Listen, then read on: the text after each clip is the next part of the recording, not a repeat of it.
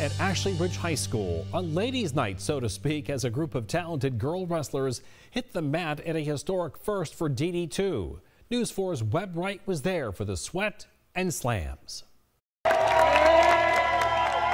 Rolling out the red carpet. 1, 2, Warriors! To celebrate the queens of the squared circle. They're just like the guys in the room. They're working just like everybody else. There's nothing different about them other than they just happen to be females. It feels pretty special because normally we don't get that because there's not as much opportunity for girls in South Carolina. Ashley Ridge and Wando took the spotlight in a sanctioned duels match, the first time the ladies have been featured on their own night in Dorchester District 2. The community, especially for girls wrestling, is very supportive.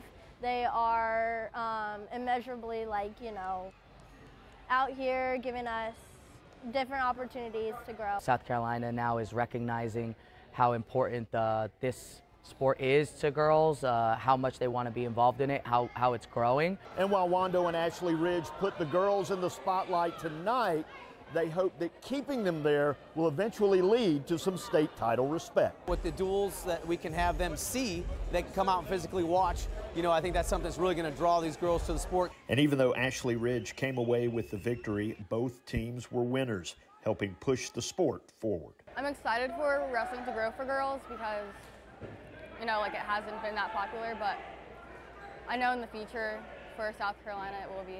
Making history for the first year, it's definitely motivating to always be better getting the state championship for the girls.